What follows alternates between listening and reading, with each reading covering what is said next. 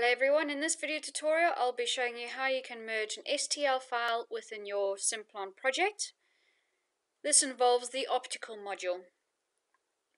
So first off, you'll open up your patient scan and you do a segmentation of the upper arch.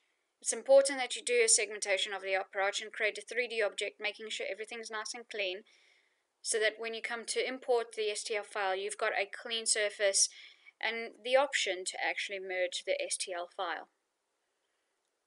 Once you've created a segmentation, you can click on Prepare for Planning and load the Optical Scan Wizard. If you've not done segmentation and you're not sure how, please view the video tutorials on how to do a segmentation, a basic segmentations with scatter cleanup on a partially edentulous case. Once we've done our segmentation, you click on Optical Scan Wizard. If you know where the file has come from, you please select it from here. And then you would need to find the location of where that STL file is stored. Now, in this particular folder, I've got 3 different variety of STL files. Now, the first scan you always import is the file without any wax up. It is the patient's situation on the day of surgery. So if there's any extractions on the day that's going to happen before placing this surgical stent on top, you need to simulate that on the actual STL file. If you're not able to virtually extract the tooth, it's best to actually get study cast models poured up and cut the tooth off at gum level and then rescan the model again in STL format. That particular model itself is what we're going to use for the guide production. So it's quite important that you merge this one first, or you bring this one into the project first. Click on that and then click on Open. Now, if the laboratory's done a study cast wax up, a diagnostic model wax up, they can merge it onto the actual STL file of the original study cast, which is the one that you see here.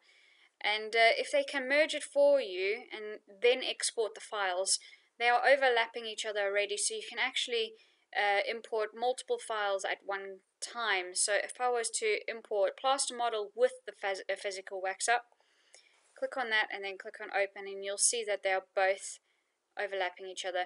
If not, if they've not merged the two together before exporting, you would just have to do the merging on one model at a time. So the first one would be the study cast, then you complete this process, then go to the Optical Scan Wizard again, and then merge that separately, and then again any other files on top of that. So here we've got 2 overlapping files, which is what we want, and we're going to click on Next. Now on the left hand side, this will be your CBCT file, and on the right hand side is what will be your study cast model. Notice that you cannot use anything other than the teeth, because in both images you've got the teeth present, but on the left you've just got bone and on the right you've got tissue. They do not match each other, so you cannot use anything else. Now, if there's less teeth present, it makes things a bit difficult, and especially if it's all in one segment, because you're creating a pivot point lingually buccally. But if you've got an extended arch scan, that will increase the chances of a successful merge. Now, pick characteristics or edges that you could find in both scans, in both images, left and right, and avoid round, flat surfaces, because that doesn't give you a true point of where you'd need to click. So for this instance, I'll click on this little incisal edge here. And let's have a look. I can see a wear facet on the canine, so I'll click on the canine wear facet on both images. So the first point's always on the left, and then the same position, click on the image on the right, and then go back to the left image to click on your next point. So I would say it would be this one over here, and then in that same position, click on the image on the right for my third point.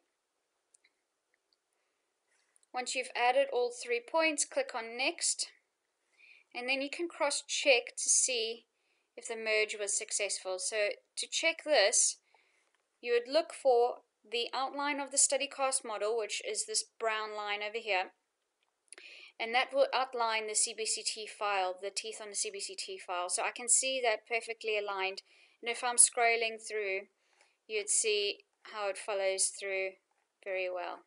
So I know that this is successfully merged. Can even double check this on the top image. Okay, I can see that's nicely merged here. So all I need to do now is click on finish. If you do need to adjust the positions, you've got the translate tool and the rotate tool. So the translate moves the object or the study cast model left, right, up, down, depending on which button you're holding onto.